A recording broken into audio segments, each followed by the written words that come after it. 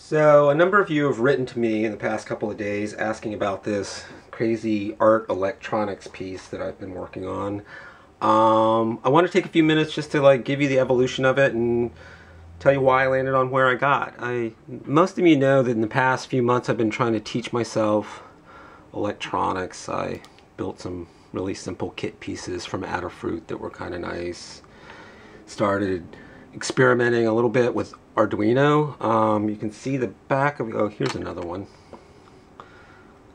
Here's an Arduino board. What I like about Arduino is it's kind of designed for guys like me. People that want to make things that don't really have any background in engineering, but really have sort of an understanding of how things work. It's a pretty simple design. It allows you to have analog inputs and digital outputs, or vice versa. So essentially it's made so that it can sense things and then react to it. So that alone allows it to be, sort of lends itself for toy making. I've been looking for a project that wasn't, something that looks like it came out of a kit or something that looks, sort of janky makery, and wasn't really sure what I wanted to do. I've been doing a lot of costuming in the past year or so, and after last year's Burning Man event, a good friend of mine had this sort of steampunk leather bracer-like thing made that, is a little homage to sewing, because I've been doing all the costuming, and it was really just sort of a nice, sort of a costumey accent piece that Lord knows you can only wear just about at Burning Man or some steampunk festival. But it did give me an idea. I wanted to take and merge this with this. So the thing I like about this is the beautiful object, and with a lot of steampunk things, they're beautiful objects, but sometimes they don't really do much. I wanted to sort of take this and make it, sort of do something. So I started thinking about it, and what I eventually came up with was this piece. It's a bracer. You can see on the back of it, it laces up, so I wear it on my right arm. Has a number of features on it. It's all based on a small Arduino wearable platform called Flora. Again, this is by Adafruit. I really like this platform because, one, it's just a beautiful object to look at. In fact, you'll notice that I made it so that there's this aperture hole in the center of the piece so that you can only see in to see the guts of it. I think of it as like Pompidou Center meets steampunk meets cyberpunk. So I'm trying to show the works of it, but try and do it in an artful enough way that it shows that all of these sort of maker projects don't have to be quite so stringy and jangly looking once they're done. Some of the features of this, this is an accelerometer. It'll allow me to do compass readings, so when it's lit up you'll be able to sort of get a compass bearing for where you are.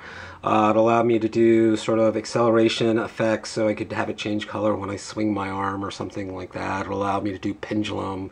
It allows me a few effects, none of which yet I've written the code for. I know that the component works, the data's pouring it into the Flora unit, but I haven't really dug into the Arduino.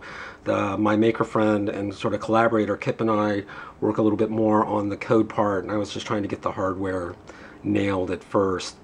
These switches over here are basically dip switches that give me, if my binary sort of math is right, 8 different states that I can set the unit into. It has 12 RGB pixels built into it. There's one, it's a small one. If you look, you can see that there's a plus and a minus maybe. Don't know if there's enough detail in the video. That's, positive and negative, and then sort of data in and data out. You can chain them all together. I have 12 in this piece that sort of form a clock face. You can see them sort of down along here. The yellow in between is the jump wires that connects them all together. I wired it so that each one had its own power and ground.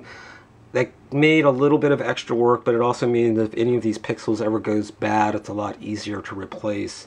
I've made a couple of little projects with these in the past, and I've noticed that sometimes the pixels are not as robust as I would like for them to be, but they are nice. So again, going back to this, I think that I'll have 8 different states that I can set it in, so I can use the accelerometer in a couple of different ways.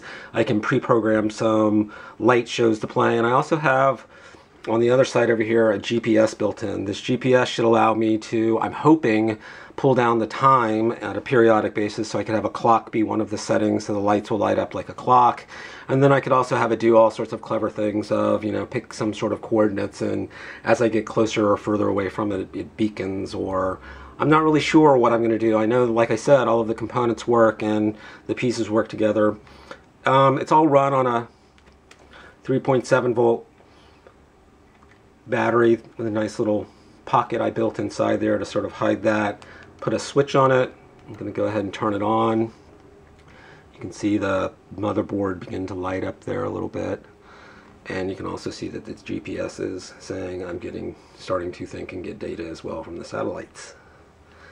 Kind of wish, you know, the accelerometer had a little bit of a LED on it too, but now you can see it's all lit up, and you can see the ground plastic piece that I made on top is intended to work like a lens, so that it makes each one of the pixel points look more like a line rather than a point. Last thing I want to notice, like all of this detailing around the edges, all of these little coils that make it look a little bit octopus-like are made out of Sugru. Sugru is an air drying moldable silicone product that this is the first time that I've used it in anything. Each one of these pixels is sitting on a little bed of it so that it doesn't short out. All of this armature is made in copper. Basically, I took just some plain copper wire that I got at the Home Depot and just sort of shaped it into all of these pieces, wrapped it in smaller copper wire, and then got it hot and put a little solder on it. So it's basically soldered copper on copper. All of the armature below it, the little curved piece that sort of sits over the leather, is also copper as well. Speaking of the leather, what I did for the leather is I got some blank pieces of veg tan leather you would use to make, I don't know, belts or World Wrestling Championship belts or something. I don't know. Anyway, just think tooled leather. It's what you'd use to make saddles. That's a better way of putting it. It's a saddle material. So I got a piece of that, cut it to the shape I want, put some grommets in it to make it, you know, nice and finished looking. Then I got some Phoebing's dye. Interesting about Phoebing's dye, the last time I used this stuff was probably in the late 70s in the 4-H when I was making some sort of redneck leather product, and the packaging has not changed one bit since like 1978. So it was really sort of a nostalgic moment when this thing came walking into my house. Anyway, did all that, tooled it, sort of tooled the edges a little bit, put lots of holes in it to attach all the components, and then put this nice little copper octopus here because it's kind of like a little sign for me, and it was just sort of a nice little Victorian sort of steampunk detail that sort of finished the piece out. I haven't named it yet. I don't even know what to call this thing. I'm really happy with it. I'm looking forward to doing a little bit of programming to actually make it do a little bit more synth tricks rather than just pre-programmed ones. I mean, that was part of the whole thing with the Arduino, is if it's just playing pre-programmed light shows, it's really not sensing anything and not doing what Arduino is good for. So hopefully in the next day or so, this thing will be what I designed it to be. So that's it. I hope that gives you guys a little bit better understanding of what I've been working on, and I hope you like it.